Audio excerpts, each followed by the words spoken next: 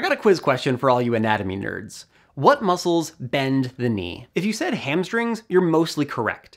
These are for sure the ones you feel during a knee flexion exercise at the gym. But there's a catch. The hamstrings are incapable of bending the knee if the knee is totally locked out straight. They depend on a tiny muscle called the popliteus to unlock the knee and let them take the joint through flexion. And the popliteus uses a little trick of kinesiology called the screw-home mechanism, and it is fascinating to me. Today, I'm going to show you how it works. Hello and welcome. If you're new here, my name is Patrick, and this channel is all about anatomy and physiology. So to understand how this little muscle unlocks our knees, we need to know some of the more detailed structures of the knee joints. More specifically, the tibiofemoral joint, which is made of the tibia and the femur, because anatomists are boring when it comes to naming things. But we're more interested in the bumps at the end of each of these bones. At the end of the femur, we have two condyles that articulate with the tibia.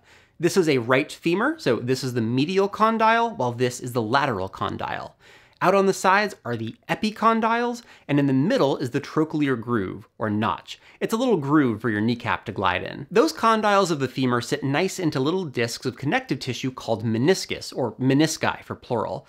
For those of you who measure liquids in a lab, a meniscus in the knee is the same shape as the meniscus in a test tube.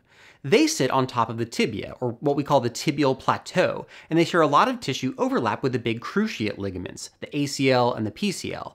Inferior to the tibial plateau, the tibia has medial and lateral condyles as well. And that structure, two big condyles sitting in a little groove, creates something called a hinge joint, which means it only moves in one plane. It can extend thanks to the quadriceps anteriorly, and it can flex thanks to the hamstring group in the back.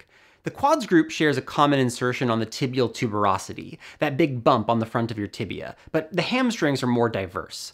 The biceps femoris is the most lateral and inserts on the fibular head. Meanwhile, the semimembranosus and semitendinosus insert on the medial condyle of the tibia after they pass behind the medial condyle of the femur. When the hamstrings work together, they pull the knee into flexion. Okay, so while we call the knee a hinge joint, it's quite a bit different to the hinge on a door. Instead of one static pivot point, the axis for the knee is actually in the middle of the femoral condyles. So during flexion and extension, the tibia has to slide back and forth on the condyles of the femur, which it does thanks to a little help from the cruciate ligaments. During extension, the PCL tightens and helps glide the tibia anteriorly. Likewise, during flexion, the ACL tightens and helps glide the tibia posteriorly. Now, here's the problem.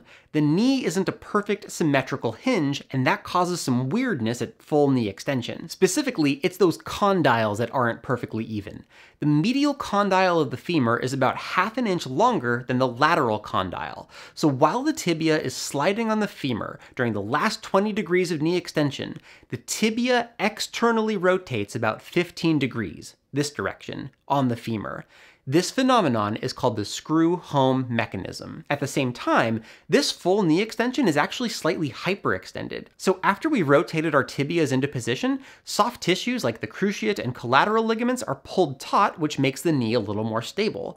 And when it comes to standing upright, that's a huge advantage. We can lock out our knees and rely on connective tissue instead of using energy through our muscles. Unfortunately, getting out of full knee extension presents a little bit of a problem. The hamstrings pull straight up. They don't insert at an angle that'll let them untwist a tibia that's been rotated by the screw-home mechanism.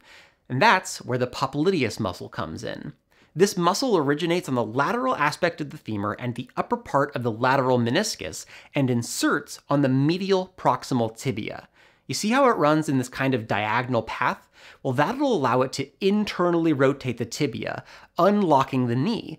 The muscle has a twisty path of pull because its job is to untwist the tibia. But there's a big ol' caveat attached to all this, because how the popliteus moves the knee depends on whether the foot is on the ground or not. If the foot is on the ground, the tibia is stable and it's what's called a closed chain movement. These are things like squats or deadlifts or lunges. But if the foot is off the ground, the femur is now the more stable part of the joint, and you're performing what's called an open chain movement. This would be something like a hamstring curl on a machine. In a closed chain movement, the popliteus will contract and externally rotate the femur to unlock the knee. But when you lift your leg off the ground into an open chain movement, the popliteus will internally rotate the tibia to unlock the knee, then the hamstrings can follow through after that. So let's do a high-level recap. The screw-home mechanism is an external rotation of the tibia during terminal knee extension that happens thanks to the uneven bumps at the end of the human femur. But what's the big deal? Why does any of this matter? It matters because the ability to completely extend our knees is crucial for day-to-day activities. If we couldn't get into full knee extension, we wouldn't be able to stand for a long period of time, and walking would be a lot harder. So folks in physical therapy and orthopedics spend a lot of time focusing on that specific range of motion, terminal knee extension. They're not necessarily trying to rehabilitate the popliteus muscle, but because they're working in the last few degrees of knee extension, they need to know that the tibia is going to twist a little bit. It's all part of the puzzle they have to solve in the rehabilitation journey. I hope you learned something today. If you did, consider liking the video and telling me more about yourself in the comments. Are you a student who needs a little bit more help? Are you a patient who's learning a little extra outside the clinic? Who are you people? Otherwise, thank you to my patrons on Patreon. Have fun, be good. Thanks for watching.